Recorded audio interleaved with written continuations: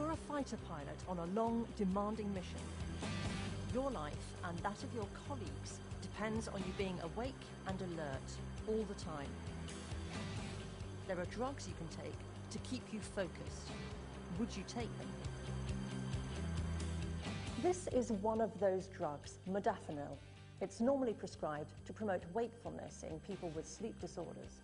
And we know the military and medical establishments have tested it to see if it will improve performance. But there's an underground movement of people taking it as a brain booster because they think it enhances their cognitive powers. I've come to Cambridge University's Centre for Brain and Mind Sciences, and in a moment, I'm going to be trying it for myself. I've taken Modafinil a few times, primarily for its ability to increase wakefulness and allow me to sort of concentrate and stay awake for very extended periods of time, 20, 30 hours straight working on an essay.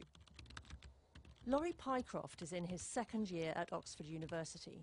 He sees no real difference between taking Modafinil and caffeine, though he acknowledges that sourcing these drugs is far riskier because he's getting hold of them over the internet.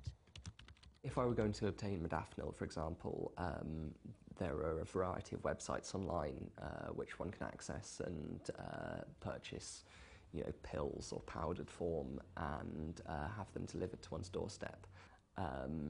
So, the reality is that it's pretty easy for someone with a credit card or a bit of cash to go and obtain some of these compounds.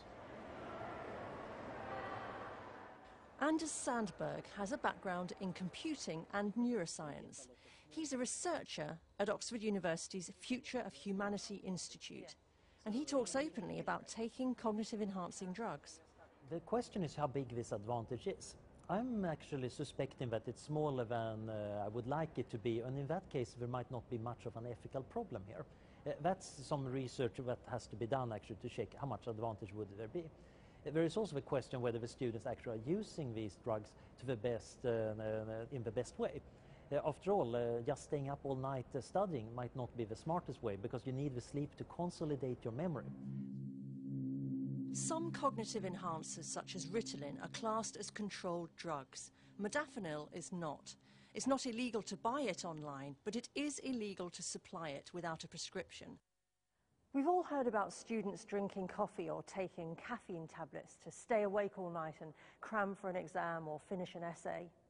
But now there's evidence they're taking something more potent, though there's little hard data about who's taking what. We conducted an online survey of NewsNight viewers and readers of New Scientist magazine. Of the 716 responses, 38% said they'd taken a cognitive-enhancing drug. Of those, nearly 40% said they'd bought it online. 92% say they would try it again. The survey gives us only an anecdotal snapshot of the world of smart drugs, but it shows that already there's real concern that these drugs could lead to a two-tier society.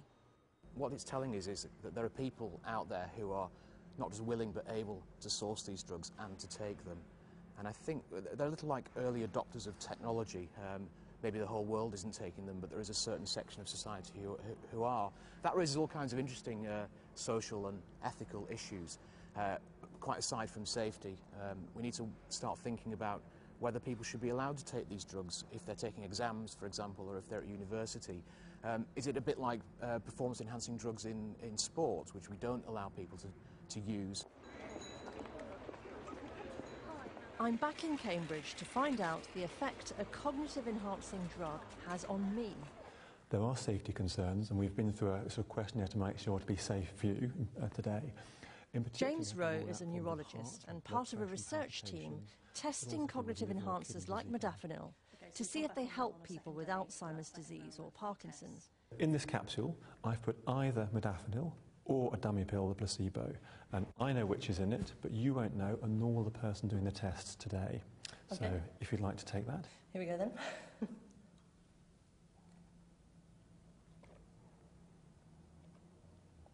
There we go.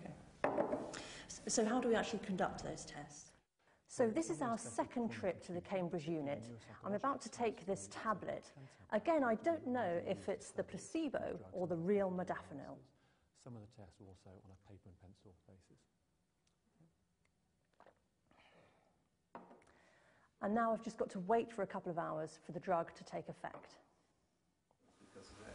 Well, I think it's so important because obviously... Professor Sahakian is also part of the Cambridge team working with cognitively impaired people, but her most recent research showed that sleep-deprived surgeons perform better on modafinil. She thinks these drugs could play a far wider role in society. I do think we've undervalued them. I mean, the Academy of Medical Sciences report in 2008 showed that even a small 10% improvement in a memory score could lead to a higher A-level grade or degree class. And that's a big improvement. And as a society, we could perhaps move forward if we all, had a form of cognitive enhancement that was safe. Taking drugs to enhance cognition may be limited by the power of the brain itself, but there are those who think we could go further by adding whole dimensions to our brains, artificially. Area, electric shock across the thumb. Have to get used to that. Back in 1998, Kevin Warwick became the world's first cyborg, part human, part robot. He had a chip implanted in his arm, then wired up to his nervous system. His wife had a similar operation, and theirs became the first human nervous systems to communicate electronically over the internet. So show me what you can do with a magnet. Oh, this is literally just nominal, but you can just pull around. His PhD students are still working on similar lines. Ian has had magnets stitched into the ends of his fingers to see what it's like to have a sixth magnetic sense. And Professor Warwick's latest project is a mini rat-like robot controlled by human brain cells. With actual human brain. He thinks human enhancement is challenging the way we think of our own limitations and how we reach out to others. We've already achieved, with my implants, our nervous system to nervous system communication, a sort of telegraphic communication. Clearly the next step is brain to brain, basics of thought communication. The big advantages of that are we won't have to communicate in this sort of mechanical speech form, but we'll be able to communicate in terms of images, ideas, emotions, feelings. Tremendously exciting future. So this is the second time we're going to do the test. They'll all be the same as before. Okay. In Cambridge, I'm about to do a bit of self-experimentation of my own. In the first task, you're going to see a square appear in the middle of the screen. I have to complete 2 sets of computer games over an hour and a half to test my powers of memory, strategy and planning, and to see if modafinil has any effect on me. And you won't have...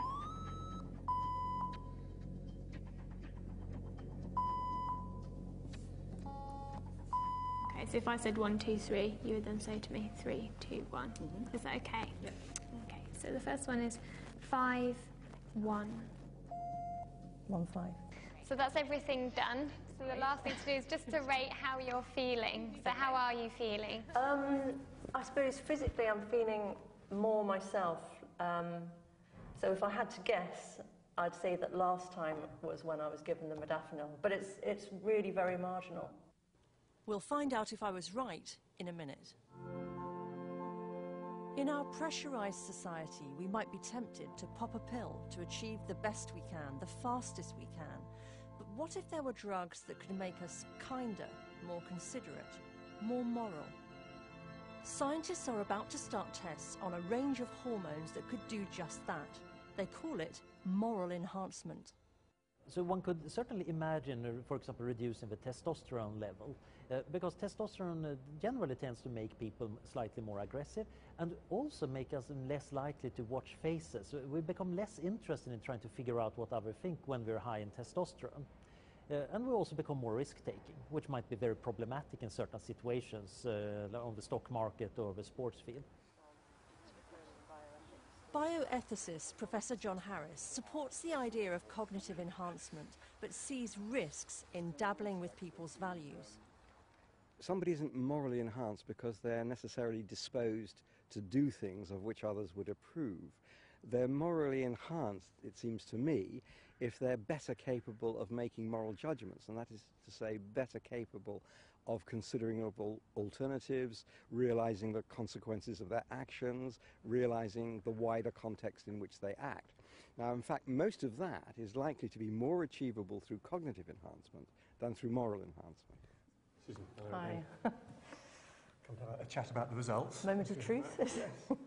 I have to ask you, can you guess, can you tell me which day you thought you had modafinil? It's very hard. I think it's quite marginal, but if I was forced to guess, I would say that the first time was when I had the real modafinil. That's very interesting. You're not correct. Oh, Today, right. you had modafinil. Really? Yes. Oh, that is interesting, because I would definitely say I feel more myself today, which is very strange. Also, on the test, when it came to planning, trying to move those balls around on the screen to match the two displays. The one that I really don't like. Which you found very difficult. Yeah. In fact, you did very well, and you did even better today on the modafinil. On the memory recognition task, my score went up from 8 out of 10 to 9 out of 10, a 10% absolute increase in the score. What we've seen today when you're taking modafinil are some very striking improvements in memory, for example, planning abilities and impulsivity. It's human nature to want to push against our limitations, but what about the risks? My tests with modafinil were medically supervised and involved just one dose, but with these drugs we just don't know the long-term effects on the brain. I think it would be good if the government would look at this problem together with the pharmaceutical industry and say, you know, if you conduct the studies to show long-term safety and efficacy in healthy humans, we will regulate these drugs in the normal way so that people can get access to safe drugs, and they can go and perhaps see their GP and say, you know, may I take this drug? And if safety can be proven, some see no reason to hold back. It's difficult to think of a plausible place to set an upper limit to intelligence or cognitive powers. And if we can improve our cognitive powers and, of course, by doing so, shorten our learning time and allow education to operate from a higher base, I think it might be not only good for individuals, actually, but cost-effective for society. We can increase the power of our brain through exercise and sleep and diet. But the attraction of a pill that makes you smarter won't go away. It might mean a difference of just a few percent now, but what if that was 50%, 100%? Would we still say no? Well, with us now is the Professor of Clinical Neuropsychology at Cambridge, Barbara Sahakian, whom you saw in Susan's film, and the author of Why Simple Solutions Don't Work in a Complex World, Brian Appleyard.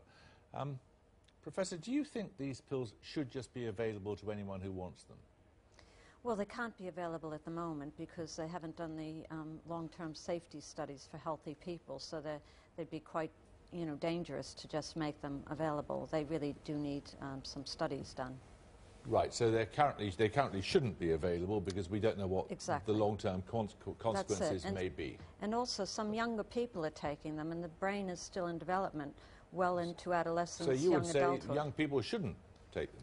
Well, if you obviously, if you have a neuropsychiatric condition like attention deficit hyperactivity disorder, you may well need the drugs. But if you're a healthy child, you know, your brain's in development. We don't know what the effects are. The healthy young man that we saw there at Oxford University, clearly very smart, claimed that these pills enhanced his performance. He shouldn't be taking them, in your judgment, because we don't know what the long-term consequences may be. We've done studies at Cambridge University, and we do find improvements in healthy people.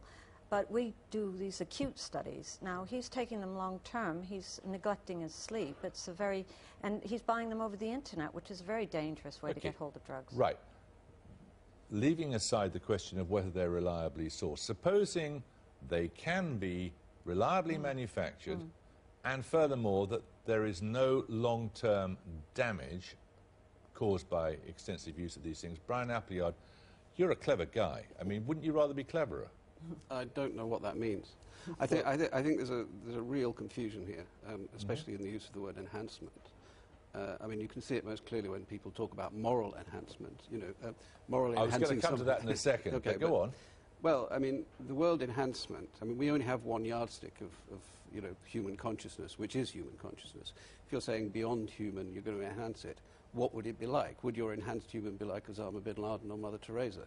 There is a lot of ideology in this sort of talk, which is unacknowledged. Do you think society would benefit, assuming, let's leave aside the question of sourcing, let's leave aside the question of long-term damage, assuming they're safe, assuming they're reliably manufactured, would society be better off?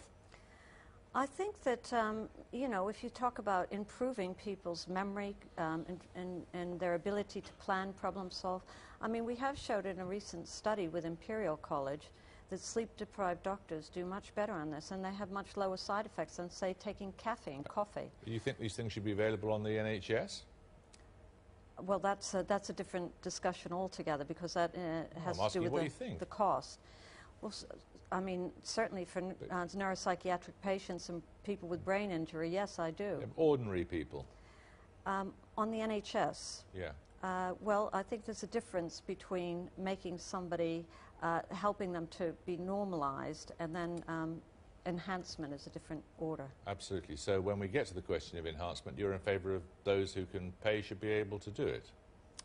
Well, this is an interesting social and ethical problem, because, as was brought up earlier on that video, because it is important that we make access. But what I would say, Jeremy, is that there are other ways. There's exercise, there's education, and these are great ways to boost cognition. So we don't always have to use a drug. You don't have a problem with people taking lots of exercise and the rest of it? Absolutely not. No. But so the problem is specifically with what chemical reactions may be taking place as a consequence of taking medication. Well, there are two issues. One is the consequences, and one is it a good thing in a wider sense, of affecting what it is to be human. I mean, I don't think we have the faintest idea what enhancing a human being is, and I think that convincing people that they can live their normal lives better in some way by taking this chemical is a step too far. I mean, there's gradations. I mean, obviously we enhance people in all sorts of ways. We wear glasses, we have operations, we take exercise. These are enhancements. Education is enhancement. But, you know, there's a line at which you start saying, you know, you will take a drug all the time in order to be a different, superior being is very dubious, it seems to me, because it's taking us away from the social norms with which we... Presumably you could get circumstances under which employers would say, yes, I'll give you the job, but you've got to take this pill all the time. Exactly. And I can guarantee you that human beings, being what they are, they'd use these drugs to produce the perfect soldier, for example. I mean, these would be used in that way. There's already coercion. Frequently when I speak to students, some of them say to me, you know, I don't want to take these drugs, but other students are taking them, and I feel pressure upon me to take them. So this issue of coercion is a very big one. That's like an argument for compulsory drunkenness or something. That's just peer pressure. Well, it is peer pressure, but I know that Nature did an online survey, and they got a lot of people responding. Well, these online surveys are worthless, aren't they? Because it's not a controlled sample. It isn't a controlled sample. Well, then why are you citing it? Well, I think because the interesting feature is the issue of the coercion. When asked if children should be given these drugs if they're healthy, most of the people said no. When asked if they would give the drug to their child if other children in the classroom were taking these drugs, they said yes. So the issue of coercion comes up again. So it's only interesting in that regard. Do you also believe the question that was cited in the film there that Brian's already referred to, that there's a capacity for moral enhancement? I think it's very difficult to discuss what people mean by moral enhancement. At least with cognition, we have objective tests. We can say whether your memory's improved and by how much. We can talk about whether your planning's improved. This is a much more difficult ethical issue. Well, it's nonsense, isn't it? I mean, moral enhancement is the capacity, surely, to make a judgment based upon your natural capabilities. Well, neuroscientists would also talk about, for instance, cognitive control, being able to control your impulses and your behavior. So there are other forms that are perhaps more easy to measure. OK, we've got to leave it there, unfortunately. Tomorrow morning's front pages, Silvio Berlusconi's on the front page with...